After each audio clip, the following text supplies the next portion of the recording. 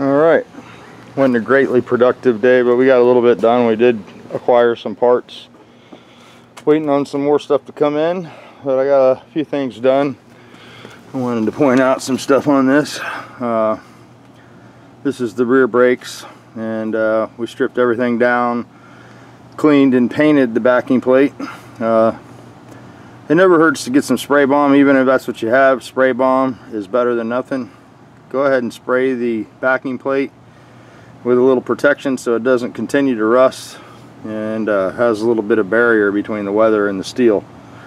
So we got that cleaned up. We cleaned and freed our adjusters. We have our new wheel cylinders. These are TRW, which are Varga wheel cylinders. And why would that be important? Well, here's a real good example of what I don't like to see. You know, this guy is a customer that I see once a year. He's a snowbird, and obviously he spent good money on these rear brakes somewhere. These are fairly new. You can see there's plenty of shoe left here. The job looked pretty fresh, other than nothing was cleaned up. They just put new shoes on and new cylinders. Now these are the cylinders that they used. These are no-name cylinders. You'll see there's no identification markings or anything on those. They're fairly new, and you can see that the fluid is coming out of the boot there, and if you peel the boot back, this is already shot. It's already bypassing fluid past the rubber coming out of the piston there. So I don't think that would have happened with a better quality wheel cylinder. That's why I always try to get the Varga or a German cylinder. You don't want to just get the cheapest wheel cylinder you can put your hands on, because a lot of time it won't last the life of the brake shoes. And this is what we see here. You could very easily use these over again. They've been contaminated with brake fluid, so we're going to go ahead and change these out with some new ones, and get the drums painted up tomorrow, knock the rust off of those, and paint those also so they're protected. And you know, when you look through the wheel, you don't see a rusty drum, you know, right after you did a brake job. You want to clean that up and make it look like you serviced it. So we have our new shocks for the back. We have our soft lines we need to put on. That's why the brake line's not connected. I'm going to go ahead and replace the soft lines, and I'll reattach the hard line. Got the valve covers off and the oil drained out. Motor's in an excellent shape. Looks like it was a factory long block at one time, or rebuilt by somebody that really cared. It has all new head bolts and hardware, and appears to be a really sweet looking motor. So I changed the oil on it, and it didn't look like it was that old. It's probably more of an age thing than a mileage type thing. So that's where we're at with that. That's ready to go. And I found a vacuum leak. The intake boots were loose, so I tightened those up. Same on the front. Went ahead and cleaned everything up, painted the backing plates, freed and greased the adjusters. New Varga wheel cylinders. The front cylinder almost appears to be you know, a Volkswagen. Seems to have a Volkswagen part number on it right there. And the front shoes were pretty thin. So we got that just in time. The other side's actually a little thinner.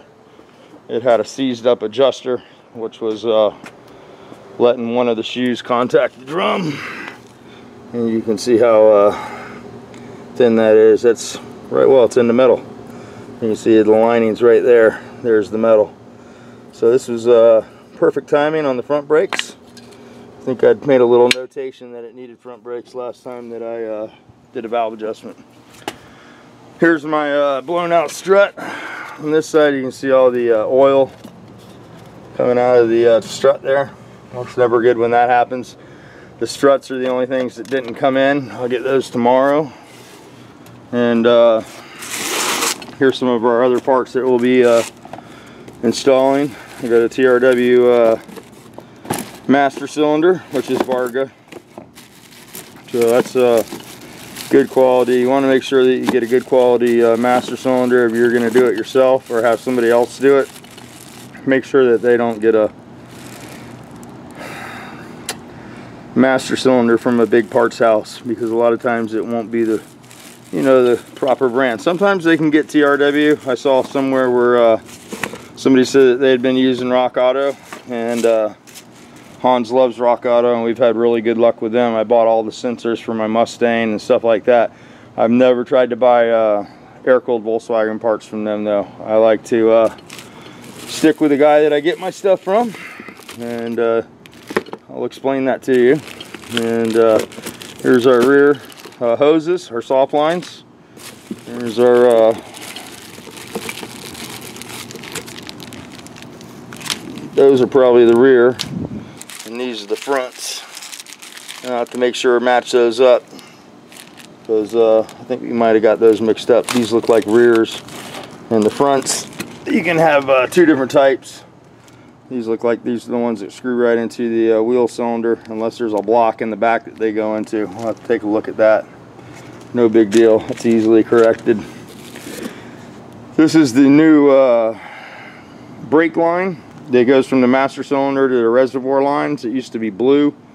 I still have some of the blue stuff. Apparently it's like gold now, but this is made for brake fluid. It has the blue writing on it, and it says BMW on it right there, so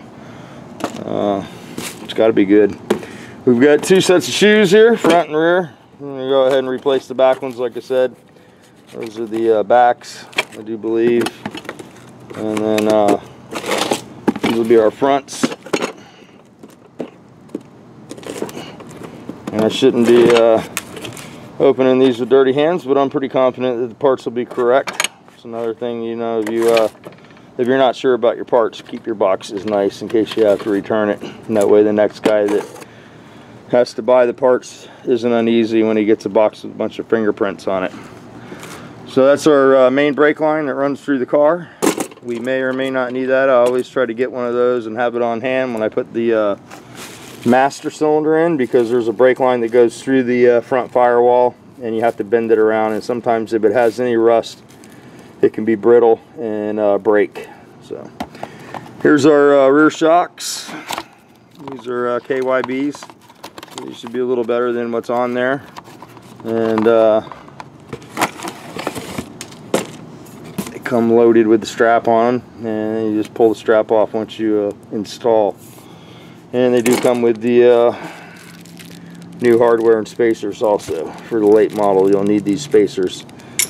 And I think that's about it. What's all this goodness cost? One thing I never do when I work on Volkswagens is I never mark the parts up. And it's not a good business model, I know. But it seems like a lot of times when people try to make a profit on the parts, they're tempted to buy the cheapest part possible and get the most margin that they can. And I would rather bolt the best possible part on that I can and just make the money on the labor. It's just better that way for the customer and the mechanic, because when you use inferior parts and your work comes back, it doesn't reflect good on yourself. So the little bit of money that I lose on buying the parts and marking them up is made up for by the fact that the car's not going to come back with a failure. And if it does, I know that where I buy my parts, they'll stand behind them. That's why I like to buy all my stuff from Triangle. And sometimes we don't always agree on everything, but they've always been very good to me and supplied me with parts when I need them. And you know, there's a lot to be said for that. So that's what's going on with that stuff. I need to get the wheel bearings repacked. I'll probably do that tonight. I'm gonna get the valve covers washed up, the new gaskets on those, clean the strainer and the strainer plate, and we'll get the oil back in it in the morning. We'll do a little tuning on the motor, and should be able to get everything knocked out by tomorrow and have this go home if I get my struts in a good time in the morning. So yeah, it's a little bit of disassemble work up there to put those in, but should be very nice when we get it all done.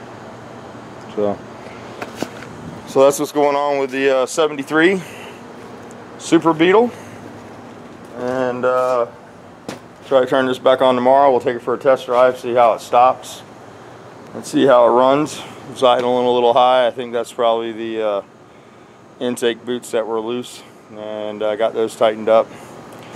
So we should be ready to go on that. So that's about where we're at.